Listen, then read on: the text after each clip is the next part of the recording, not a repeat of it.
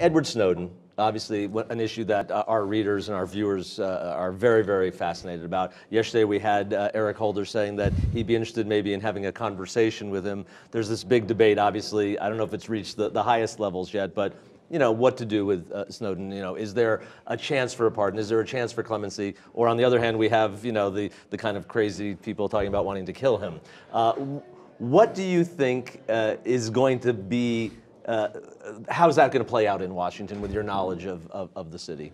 Well, I don't think it's clear yet. I mean, I don't think that there's. First of all, I do think that it's clear that the issues he's raised, right, and not commenting on how he raised them, but now they have gotten to a level where people are looking at the NSA, its practices, and what's appropriate for government to do or not, and what kind of assurances will government give in terms of what's happening with business data, what's happening with personal data, what will be the limits, what's happening with the data of international leaders. These have become real serious questions.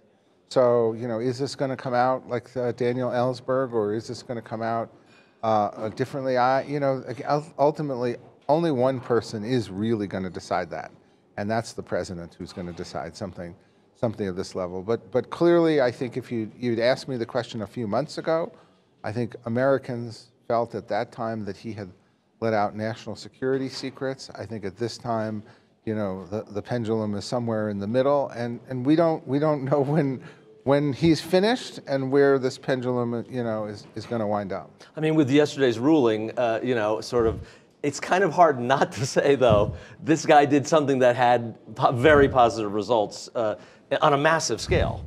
Well, again, I think if you're going to look to the only case study in American history that would be similar, it would be Daniel Ellsberg. And so, I don't personally know enough about all of the facts for me to give you a direct comment, but this is going to come down to whether or not you think at the end of the day he damaged national security and that can't be forgiven, or whether or not he brought up, or whether or not he is in the mold of a Daniel Ellsberg, and I think that the president's ultimately going to have to make that call.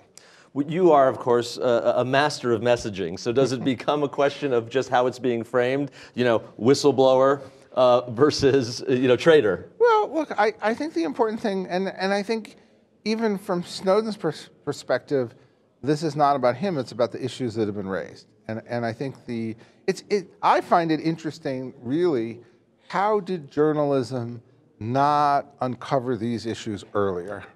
Frankly, I had a tour of the personal tour, a kind of a fam tour where the CIA kind of had a lunch, and I asked the question, do you listen in on all the phone calls? And the head of the then CIA director just smiled and didn't answer the question. Well, that was an answer.